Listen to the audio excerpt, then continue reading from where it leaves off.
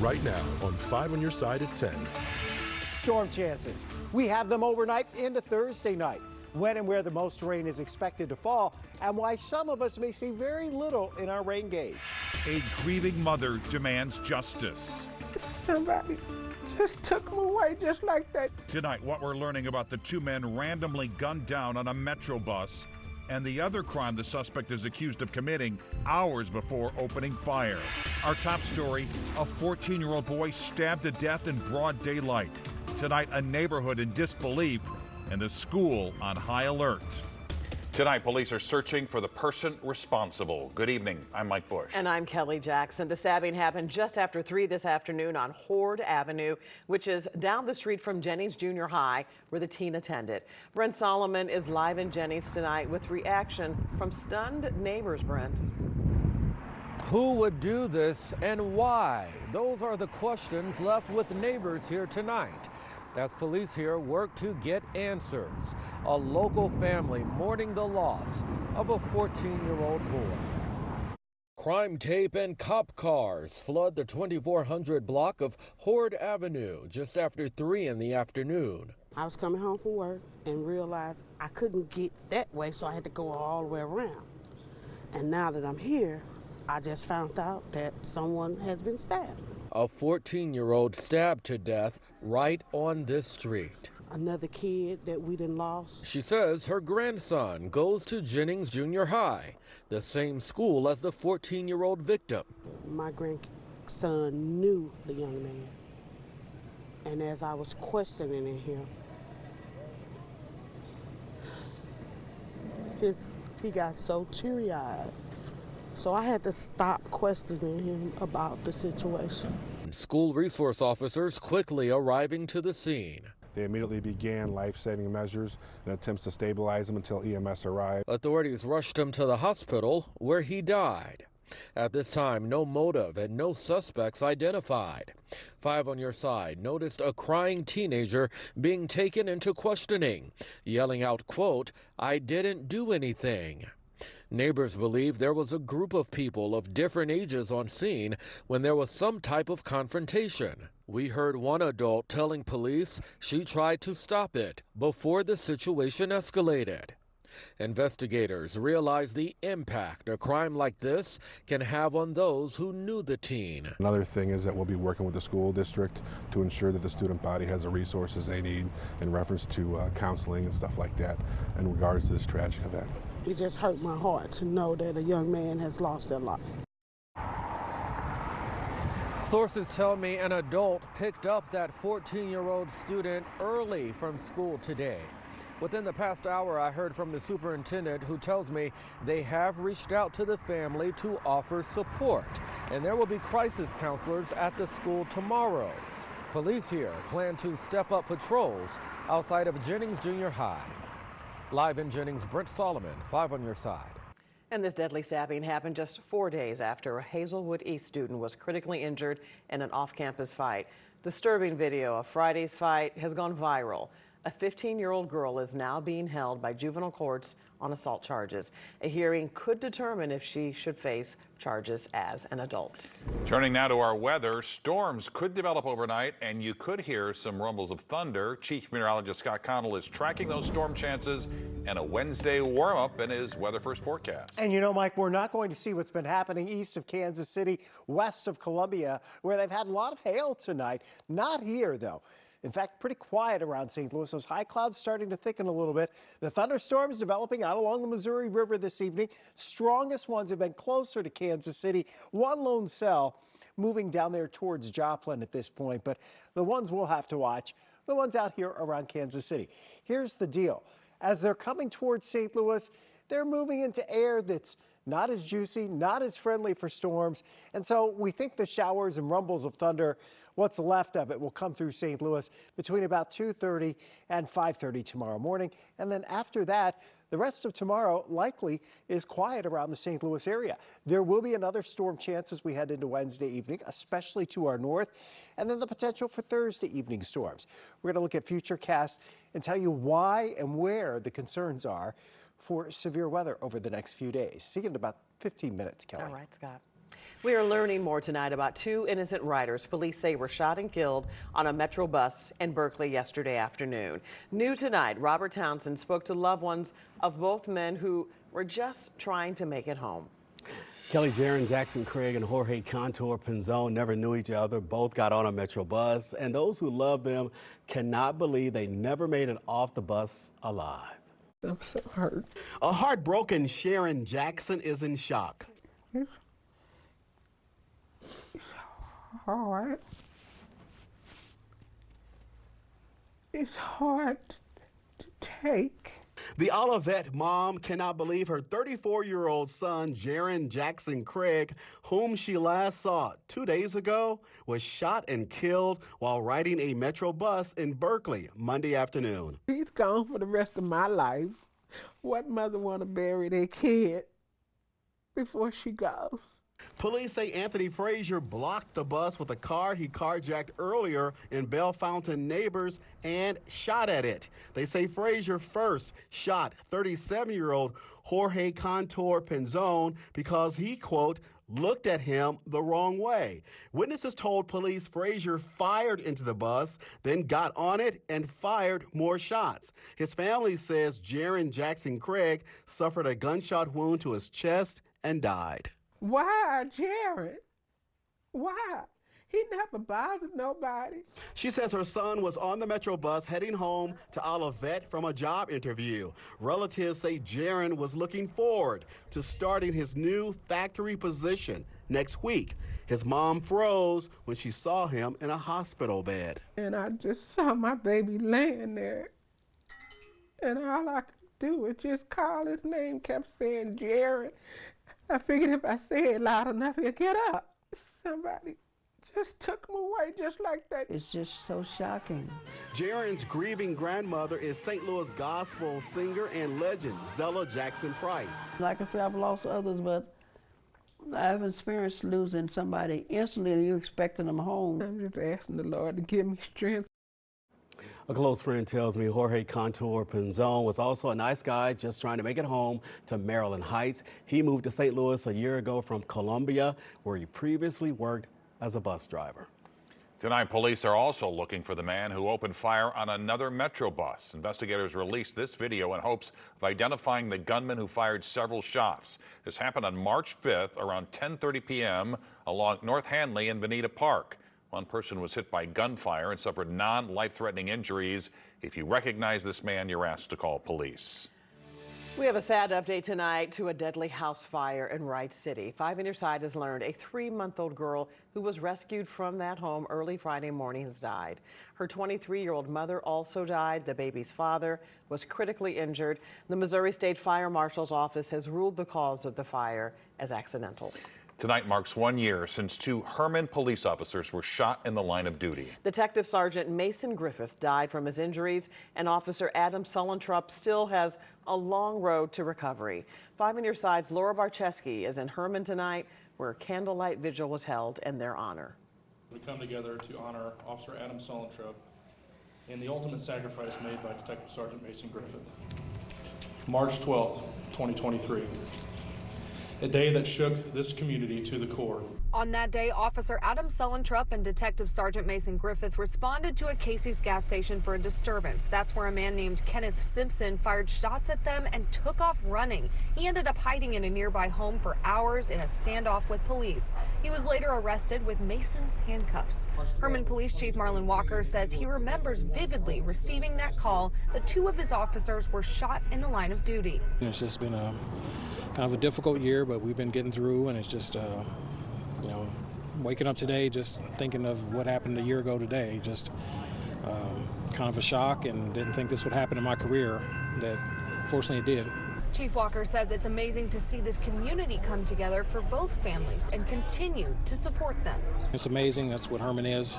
That's why I've been here my whole career for 20 years, and just the people here, and just outstanding and very supportive of law enforcement and service personnel all around. A chaplain for Herman First Responders says Mason was carrying a cross just like this one the day he was shot and killed, and now it has a very special meaning for all the first responders here. He was baptized, I think it was about 2 weeks before before all this happened, and it was amazing because every time that I'd see him, he'd always pull his cross out and I'd share the cross with him. And we try to give all the officers one of these crosses. I have given out several thousand. The community as a whole says their sacrifice will never be forgotten.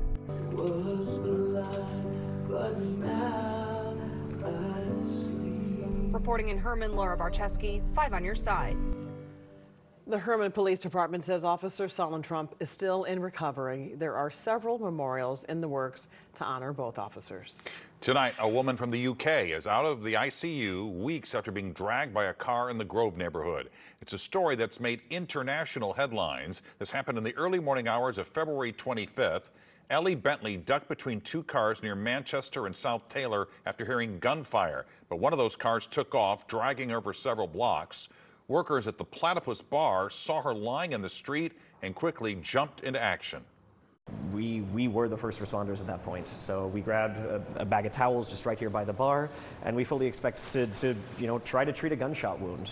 That's the first thing on our mind. And then, of course, we realized that it was a very, very different situation. The driver, Deontay Taylor, is charged with leaving the scene of an accident causing physical injury. Tonight, one of the largest animal shelters in our area is putting out an urgent plea. Stray Rescue of St. Louis says its shelter is bursting at the seams, critically overcrowded, with pets who are waiting for loving homes. Now the group is asking for people to either foster or adopt a cat or dog. The nonprofit rescues abused, abandoned, and neglected animals on a daily basis. But because there is no available space, the group has been forced to put a pause on rescues. It's a stray problem. Animals are being dumped, and we always try to help.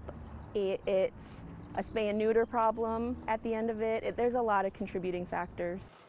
If you're interested in adopting or fostering a pet, Stray Rescue is holding an adoption event this Sunday at its headquarters, 2320 Pine Street, from 11 to 2. New clues tonight in the search for a missing Mizzou student in Nashville, Tennessee. I just need to know where my son is. The desperate pleas of his parents as police ramp up their search. Kicking the tires on a new car. Tonight, Consumer Reports puts dozens of makes and models to the test to point you in the right direction. As we track our storm chances for the next couple of days, we'll time out who stands the best chance of stronger storms. That's in about 7 minutes. New video tonight showing a University of Missouri student in downtown Nashville shortly before he disappeared Friday night. Security footage shows 22-year-old Riley Strain crossing the street near the Cumberland River, just blocks from his hotel and the bar that kicked him out. The Mizzou senior was in Nashville for a fraternity trip. His family drove to the city from Springfield, Missouri to search for him. I just need to know where my son is. We talk every day, multiple times a day. Oh my God, this is the longest I've ever gone without talking to him. Riley's a very identifiable young man. He's 6'7". He's 155, 160 pounds. Blonde hair, blue eyes. Nashville Metro Police say they continue to pursue tips and leads. They conducted a helicopter search of the area. Discouraging news tonight on inflation. Consumer prices ticked up 3.2% last month over last year. That's slightly higher than expected. This means the Fed could push back plans to lower interest rates. Well, buying a new car can be stressful and expensive. However, armed with expert information, it doesn't necessarily have to be. Tonight, Consumer Reports is putting new cars to the test to gauge things like performance, fuel economy, and the ease of installing car seats. Consumer Reports auto testing team puts every car it buys through more than 50 tests, comparing 250 models for owner satisfaction and reliability to determine this year's top picks. This year, our top 10 includes 4 hybrids, 3 plug-in hybrid electric vehicles or PHEVs, and 1 EV. That's significant because it shows that the market has shifted towards electrification and that these models can best their gas-only competitors. And the results for 2024? The Toyota RAV4 Prime takes everything drivers love about the super popular RAV4 and adds the benefits of a plug-in hybrid, which provides 42 miles of electric-only driving before the gasoline motor kicks in. CR found the Prime is quieter and smoother than the standard RAV4, and it's quicker. The Prime went 0 to 60 a full 2 seconds faster than the gas-only model. Another standout, Toyota SUV. The 3-row Highlander hybrid has key safety features, solid predicted reliability, and great fuel economy at 35 miles per gallon overall. From Subaru, the Forester and redesigned Crosstrek are also top picks. Both have secure handling, good fuel economy, and a wide range of active safety features. The redesigned Toyota Prius added more horsepower and performance, plus the availability of all-wheel drive. And the plug-in Prius Prime provides 39 miles of pure electric driving with 43 miles per gallon when the hybrid engine kicks in. If you're looking for a truck, the Ford Maverick and Maverick Hybrid provide much of the functionality of a pickup at a fraction of the size and cost. CR found both versions of the Maverick offer impressive maneuverability and a roomy crew cab interior. And if reliability is top of your list, it's hard to do better than the Toyota Camry Hybrid. The Camry Hybrid receives top marks in CR's reliability data, but it also performs well in our fuel economy tests, gets 610 miles per tank of gas, and earns a sky-high road test score in our on-track evaluations. The BMW X5 and X5 plug-in hybrid are CR's top luxury SUV choice. Both versions feature immaculate cabins and a premium driving experience. And if you're looking for a sporty drive that won't break the bank, CR says the Mazda 3 was a standout. With 191 horsepower, its engine packs more punch than most rivals and has an impressively premium interior for the price point. Schnucks is rolling out its new smart carts. Caper carts are powered by artificial intelligence and allow you to bag your groceries while you shop and pay from anywhere in the store. It can also track your spending and savings and even look up where items are located. Right now, they're only available at the Twin Oaks and Lindenwood stores. Chief Meteorologist Scott Connell rejoins us now with that weather first forecast. And are you saying maybe not such a bumpy night? You know, I don't think most of us around the St. Louis area are going to see that much rainfall. And maybe a rumble of thunder, but certainly not severe weather. Those options aren't on the table for St. Louis, so we can rest easy overnight, although we certainly could use a good rain across the area. Don't think we're going to see all that much overnight tonight.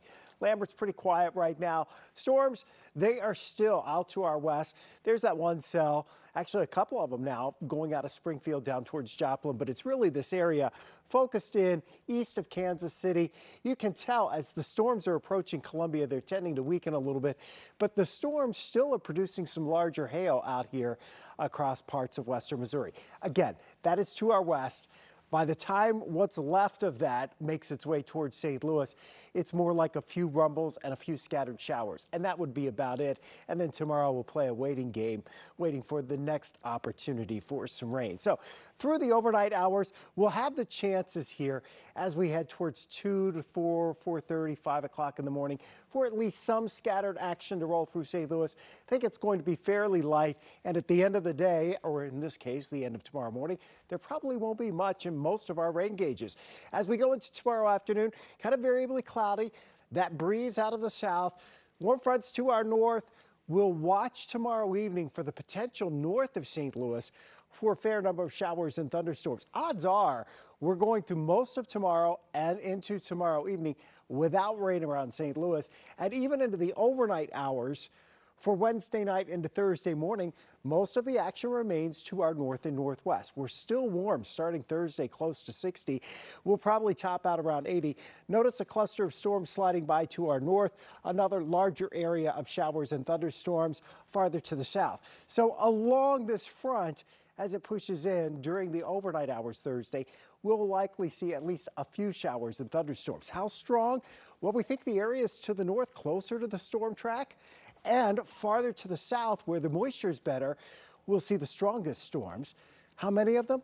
Well, for us, isolated to scattered. Now, the Storm Prediction Center has quite an area blanketed here by a severe risk. It's a Category 1 risk for St. Louis, but that, again, is conditional on storms even developing. That's why we haven't colored Thursday as an orange day in St. Louis, because we're not sure it's worthy of a weather alert day. Many of us may not see much rain at all over the next couple of 3 days. Very limited. We're in a drought. And in the 80s Thursday. Yeah, 80-ish, yeah. Scott, thanks. Sports is next with Frank. The Billikens showed some heart, the Cardinals showed some offense, and a Mizzou quarterback has found a new NFL home. This 5 on Your Side Sports Report is sponsored by Telly Tire and Auto Centers, driving your way since 1942. I don't blame you if you think, big deal, SLU beat Rhode Island in the first round of the A-10 tourney. I see it differently, though. I see a college basketball team that has had a painful season. The injuries and the 19 losses have been brutal. But here they are, undermanned, with a coach under fire, and they've won 4 out of their last 6, including a thriller today in Brooklyn. The veterans came out smoking. Gibson Jimerson with 3 of his 26 points. T.J. Hargrove hit a couple of bombs to end the first half, and the Billikens led it 41-32 at the intermission.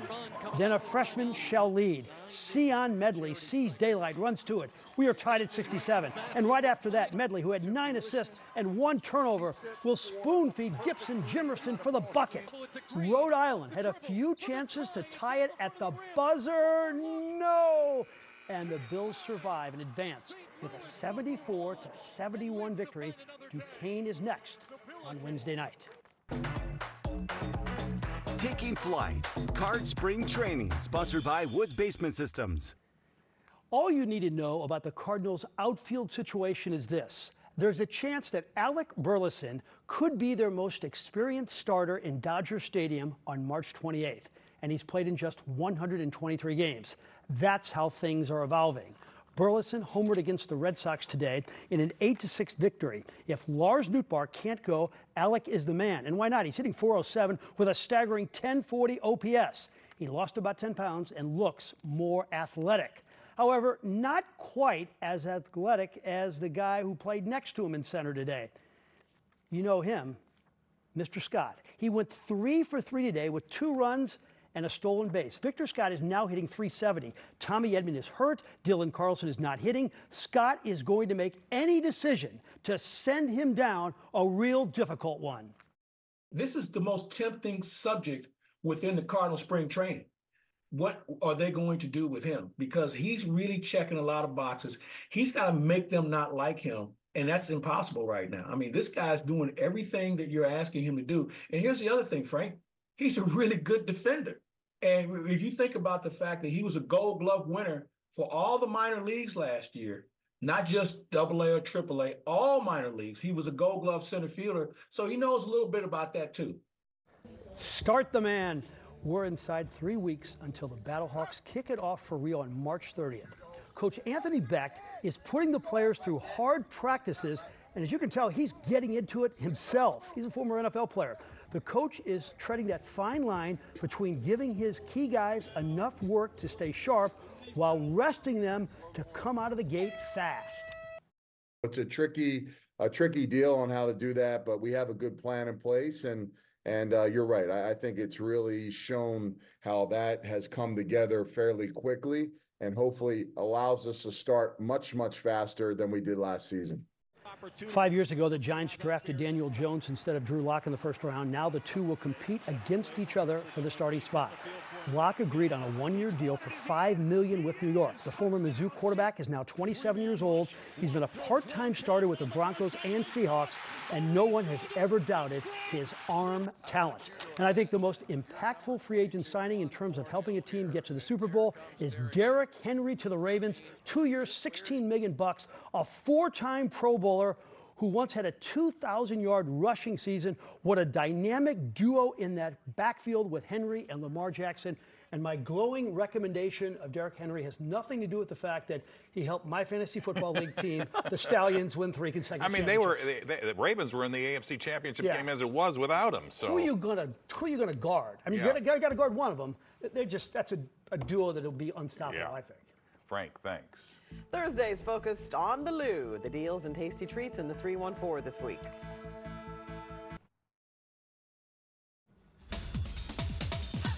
Well, Thursday is March 14th, and here in the Lou, it's known as 314 Day in honor of the area code. The Cardinals will be celebrating with a flash sale. Tickets for Monday through Thursday home games in April will be sold for just $3.14. The sale runs Thursday from 9 a.m. until 9 p.m. on the Cardinals website. The food truck Tasty Burger is cooking up its STL burger this week. It's topped with a fresh slice of Provel and handmade T-Rabs and marinara sauce from On Nick the burger? and Lenena's in Overland. That's a lot. And Emos is teasing a big STL collab for 314 Day, according to a cryptic social media post. It appears the Square Beyond Compare will incorporate Old Vienna Red Hot Riblets on its menu. And we're compiling a full list of events and deals taking place Thursday. Just text 314 to 314-425-5355. We'll send it straight to your phone. And there you have it. 5 on your side at 10. The Tonight Show starring Jimmy Fallon is next. Be sure to start your day with Today in St. Louis at 4 a.m.